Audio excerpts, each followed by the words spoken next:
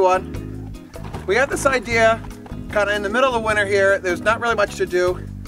Man, do these guys want these treats.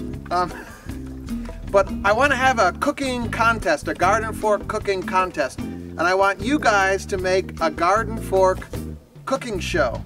Make your own cooking video, and we'll put them on GardenFork. And we'll have a contest, and we'll have a couple of winners, and we'll give away free stuff. Come to the greenhouse, look in the discussion forums. There'll be some information about the contest. It'll be called Video Contest. But really, it'd just be great to see people in their homes making videos, and I'll post on the greenhouse some tips on how I make my videos and how you can make your own as well, all right? So, watch the show, but then come to the greenhouse and enter the contest. Thanks.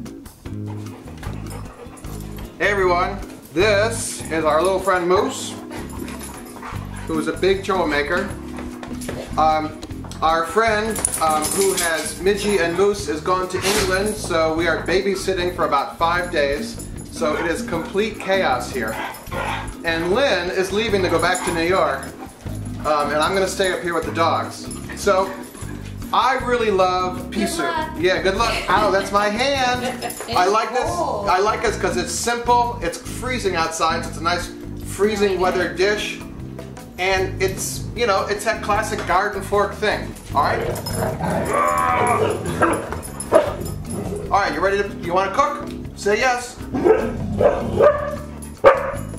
All right, get up. Go play. First thing, wash your hands. I get emails about this. Eric, do you wash your hands after playing with the dogs? And yes, I do. All right? What I like about this is we just put all this stuff in here, cook it. You can set it to cook overnight, which is what I'm going to do, or you can set it to cook in the morning and come back. You come back home and it's cooked, you know? The one thing you have to remember when you're using a crock pot is you're probably going to need to add more water than you think you need, which I discovered the other day.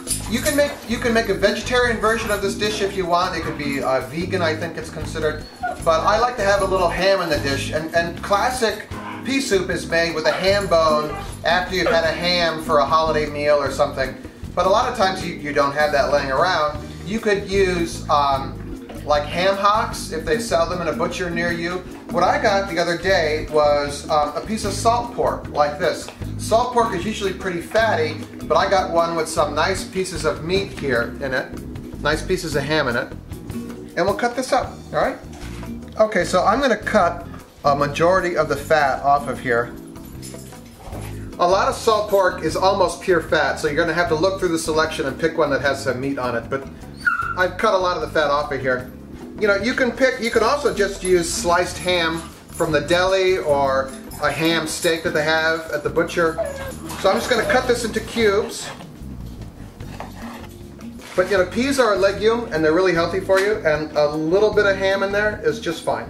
So, are they the same kind of peas we grow in the garden, just dried out, or are they different kind of peas? They're a dried pea. So it's a similar plant, but a little different variety. There's also a fresh pea soup that we're going to also do. The English have this, where it's a lettuce and pea soup, and we're going to make that as well. Oh, see, that sounds better to me. Well, I'll try and be better then. So. Okay, I want to cut up some carrots here. I'm just going to, I don't peel my carrots. I just brush them with a brush. I think when you peel them, I think you take a lot of the nutritious stuff off of them. So just cut these into rounds. You also want the main ingredient, peas here. We're going to take these and rinse them in a colander.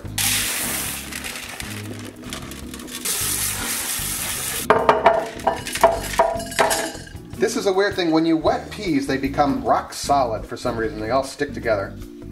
Maybe some of our food scientists could tell us why that is.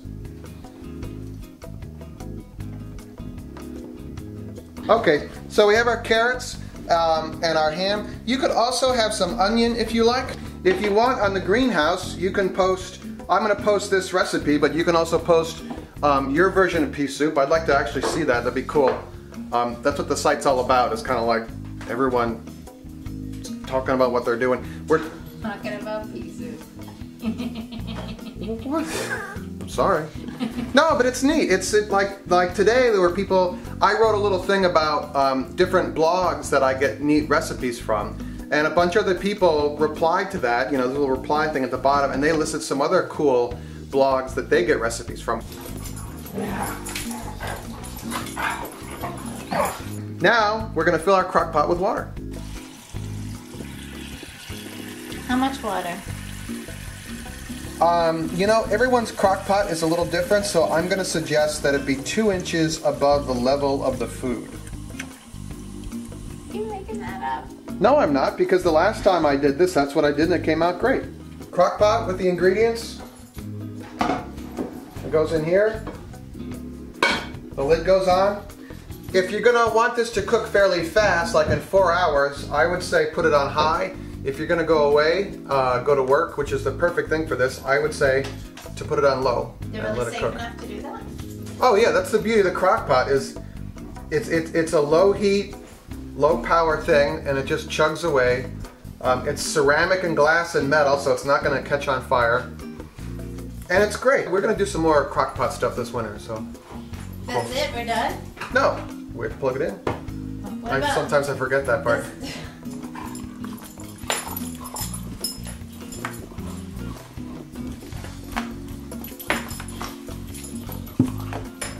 Does it need salt or anything?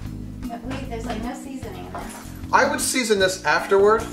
The salt pork has salt in it already, so I don't think you need to salt this at all. I usually just put a little cracked pepper in here. You can put a bay leaf in here if you like. Well, actually, I put a couple bay leaves in, but we don't have any. But on the greenhouse, you come to the recipe, it'll say bay leaf on it. You know, tell me what your recipe is. We'll have a posting about this, and you can add on to the post and tell us what you think.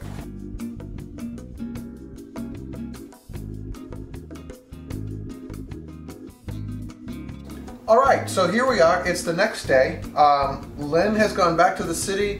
The pups are asleep on the couch, thankfully. It is like 12 degrees outside. The wind is blowing. But we have some really good pea soup here. This is, I can't really tilt it, but you can kind of see it there. So let's do our taste test here. And this is great. It needs a little pepper, but other than that, so there you go. Simple food, easy to make. You could start this before you go to work, set it on low, let it cook, come back, it's done. All right, that's enough. I'll talk too much. Thank you. Make it a great day. Stay warm.